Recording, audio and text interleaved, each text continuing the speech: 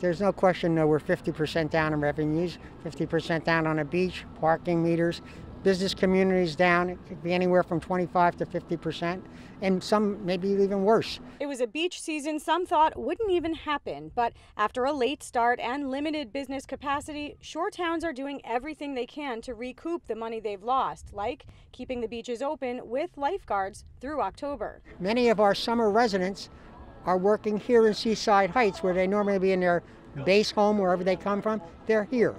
Let's open it up. So how can you afford to pay for more lifeguards if you're at a 50% loss? Okay, what we're doing, as I said, it's different. We're charging now. We're after Labor Day, we never charged before. So the monies we derive will pay for the gate attendants and the lifeguards.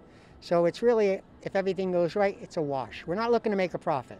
Pay the lifeguards, but we're also having people come to our community. And that, they hope, will bolster the struggling businesses, like Lucky Leo's on the boardwalk. We've seen a dramatic drop in attendance, so it's really important that the boardwalk stays open for its beaches, so we can continue to deliver fun safely to all those who got a late start to their summer here into the September month. So how do you create that consumer confidence so people know that this place is clean and they can use the facility? So the sanitizing operation is a big deal here.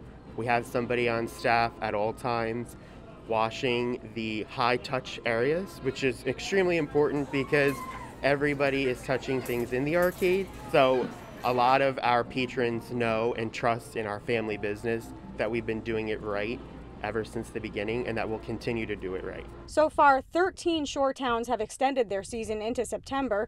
Allenhurst, Manasquan, and Ocean Grove are some that'll be open for 2 weekends after Labor Day. Seaside Heights, Bradley Beach, and Long Branch are among those staffing lifeguards through September 30th.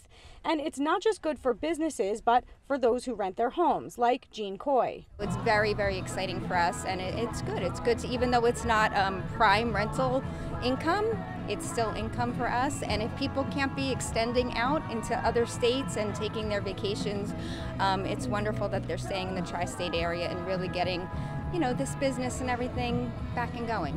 How much did you lose not being able to rent in those early weeks? How many weeks were you not able to rent? We only lost about 4 rentals in June. And once things started to open up and ease up a little bit, then we started to get those rentals in the coming fall months. And with indoor dining at 25% capacity starting today, Seaside restaurants are trying to make the most of these last warm weather weeks. People really love the outdoor dining. So as a result of, because we never had this before. And once again, the borough of Seaside Heights helped a lot of us by allowing us to use this outdoor space. So, you know, we'll work our Facebook page and, you know, it's all weather, you know. There's an expression, when the sun shines, we're all geniuses. So if you're a shore town business owner, you're used to riding the waves of a tough season, but not all changes are bad, and things like outdoor dining might just be here to stay. I'm Joanna Gagis, NJTV News.